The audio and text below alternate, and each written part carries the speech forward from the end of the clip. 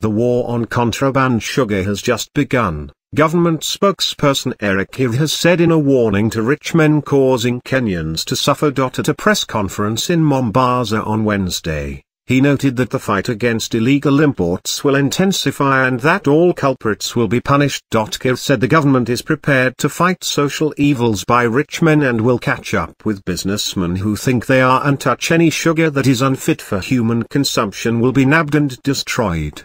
We will not tolerate anyone harm to Kenyans.